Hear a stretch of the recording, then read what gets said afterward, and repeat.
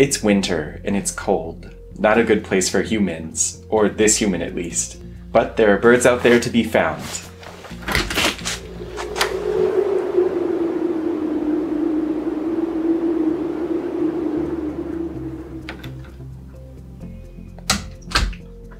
Let's brave the cold and see what birds we can find.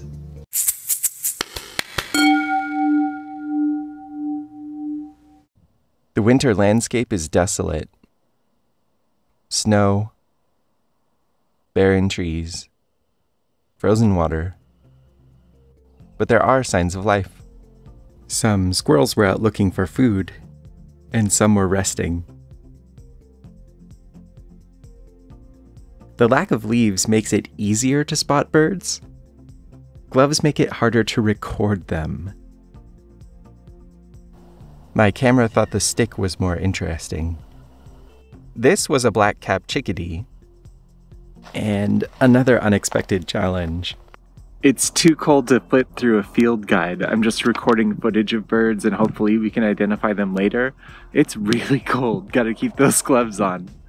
We're trying to avoid scaring birds because this is their most difficult season. They might barely be finding enough food, and we don't want them to fly just because of us.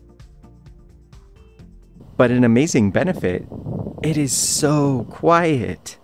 You can hear everything.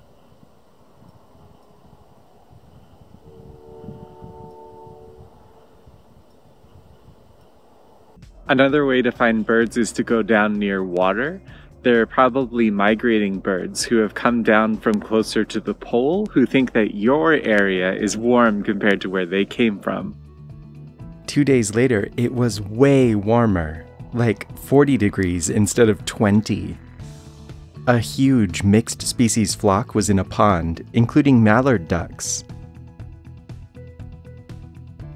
a Canada goose, and some ringed-billed gulls. A northern cardinal caught the dawn light, and some American robins ate berries. We found all 3 species from the colder day: a blue jay, a black-capped chickadee,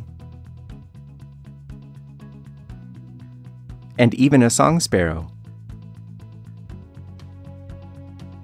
On top of that, a pair of hairy woodpeckers was foraging for food. And then down in the river, 1,000 gulls.